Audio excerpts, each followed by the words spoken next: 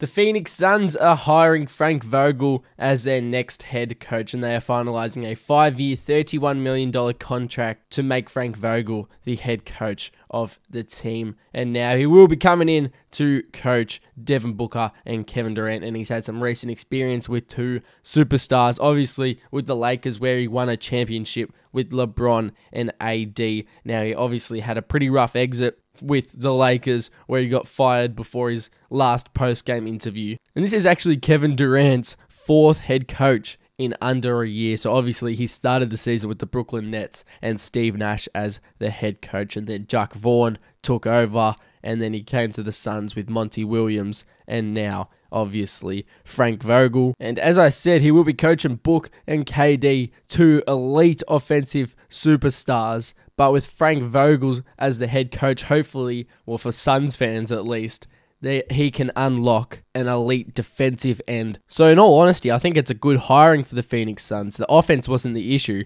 It was the defensive end, Frank Vogel, a more defensive-minded head coach. And as long as he can get the pieces together to build an elite defense, I think the Phoenix Suns could go all the way next season. But obviously, it's way early. This season's not even finished, but I'll be interested to see how it all works out. Let me know your thoughts of this hiring in the comments.